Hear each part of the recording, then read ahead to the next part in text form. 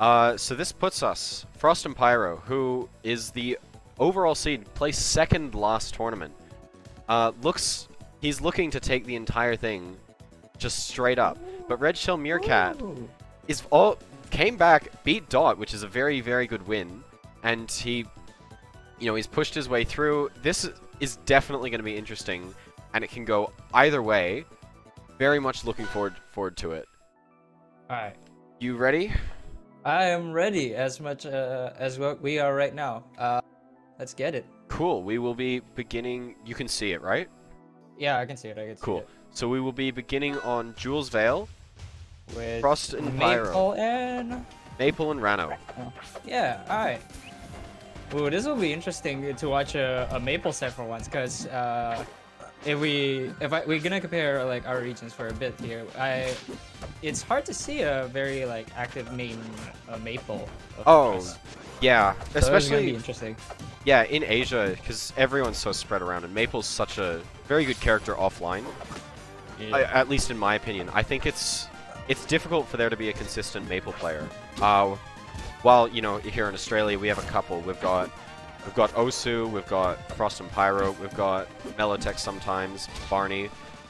But Ranno, on the other hand, isn't there a fair amount of Ranno representation up there?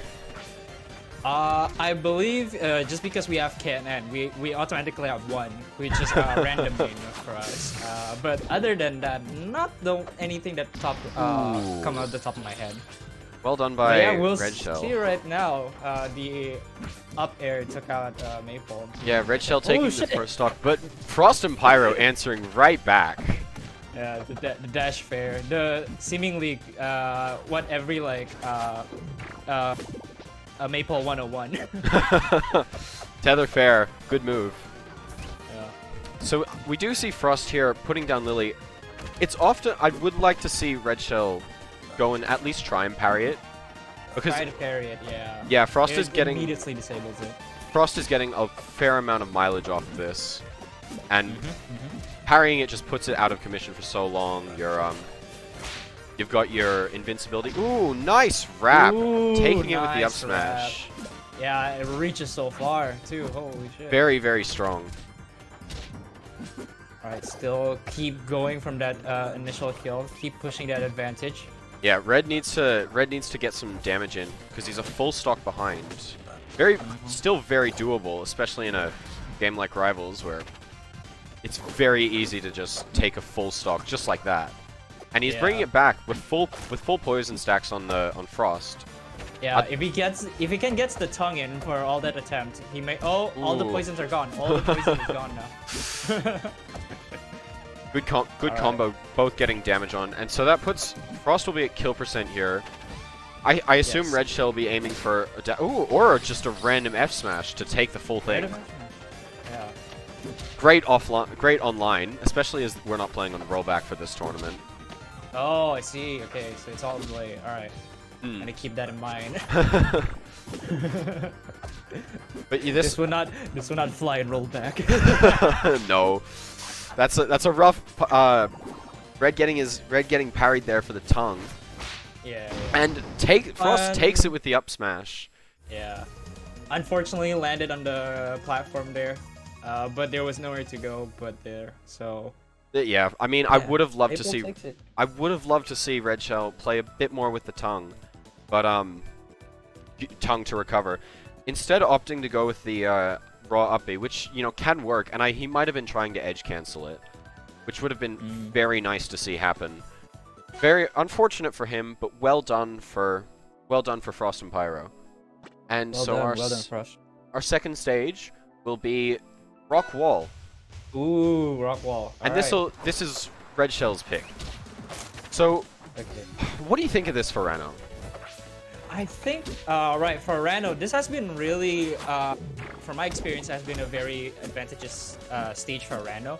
Just because, like, the amount of funny, like, tongue-boosting movement that he can do, I think he can do a lot of cool setups out of this stage.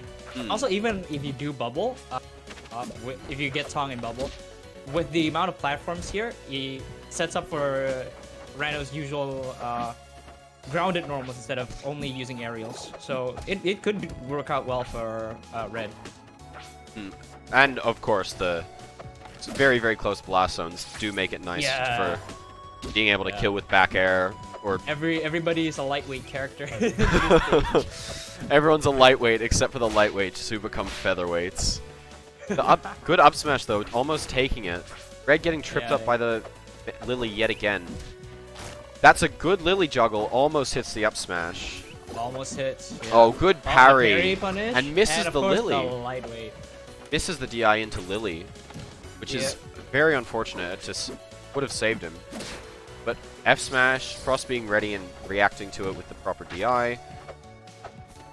Let's see.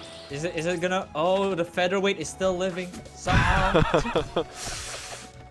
Perfect DI. Very strong this game. Oh, good! Like good read. Oh, the rep. Oh, okay. I'm not so sure about that up smash charge. And there, I would have loved to see an up smash instead of an F smash there. Yeah.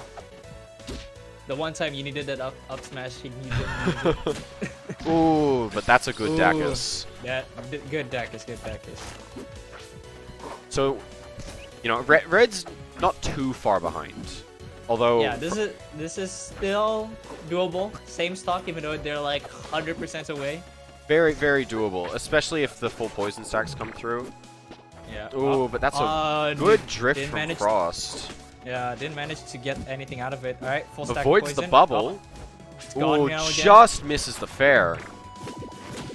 It's amazing how Frost managed to, even with a full stack of bubble, just immediately takes it away. Oh, that was an excellent wait. Oh, that's so good. Alright. And so now Red's a full stock behind.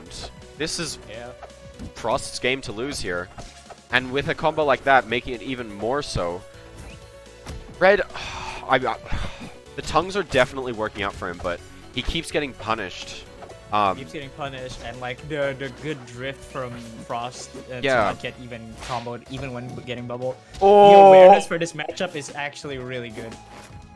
Oh, try to like clash it with the up B. Oh, okay, gets the one fair. But you know, Red's got a long way to go, and especially with a wrap like that, Frost will take Game 2 on Rockwall.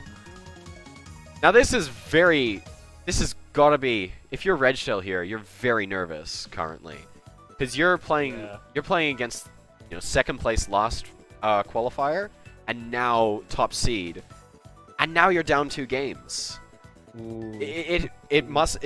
The mental strain that comes into a set like this, I would be so nervous. I don't know if I would be able to play it, but we can see here, Ethereal Gates. Ethereal Gates. Will Red Shell be able to bring it back? We'll see, we'll see. Alright, starts off really good right now. Full poison stacks, very even game, good tongue.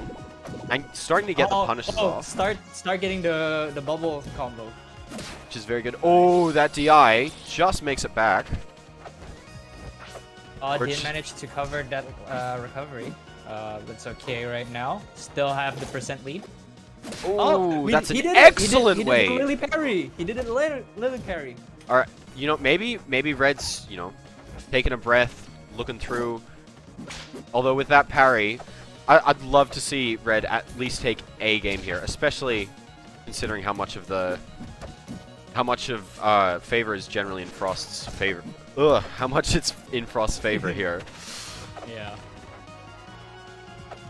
So, oh, that's a interesting F smash there, and the nair to fair, very solid Maple combo. Just makes it back, goes for the up B. Oh, didn't cover it. Oh, you have so much time there when you parry the tongue. That was definitely a mistake coming out of Frost. A lot of miss punish on that few minutes of gameplay, but managed to close out this talk. Very good juggle. Ooh, but Red Shell answer also. answering back. Frost maybe not respecting Red as much as he should have, especially now that Red's coming through with his combo. Drops it, but brings it back up immediately. Now this is tongue again in reach. Yeah, Frost going through. Nair chains don't connect. Yeah, he's definitely hanging a lot more around Lily, which I don't hate. Yeah, it's sometimes really okay to play lame. Don't let anybody discourage you. Good back air there, stuffing out the F smash. Will get in the tongue again. I would have loved to see him just run up and parry that Lily there. Yeah. Give yourself invincibility for the smash attack. And now you've gotten parried, now you're wrapped. Got parried. Wrapped again. Oh, just misses. Just enough. Alright, the up airs. Is he going to cover that one? Nope, managed to land. Coming back. Oh, and the good needles. Nice. Good needles. Good setting. Locking him in place. And all of a sudden, you know, Frost is down here for what I think is the first time this set. Yeah. Another tongue, and Red's lead is just growing. Come on. Frost needs to finish off a kill here soon. Oh, that's a questionable F smash, especially when that happens. Yeah. Yeah. No, the Frost's use of Lily is so good here. Always just tossing Red into there and punishing him for a mistake with a wrap. Good tongue again. So again, gets the one hit. Thanks time. Good. Redshell is a bit scared of this Lily, which I would love to see. As I've said, if he just parries this is a very different game. Yeah. But as I'm saying, he's still in the lead. But another wrap. Oh, another no! Oh, and it kills. That's rough DI. That was very rough DI. That was still like early percent. Well.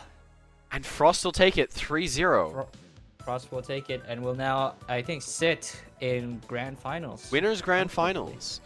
Now this is, I mean, Frost was definitely the favorite here, but I did love to see how, you know, Redshell definitely put up a good fight. It was almost brought it back in Game 3. Just needed to brush up on a couple things. Yeah. Definitely picked it up in Game 3 there. That was like a really competitive set on that one. That was way better, especially once he started to parry Lily, and just, it gave him so much space compared to how Frost was generally just locking down the stage and making it so difficult for anything to happen.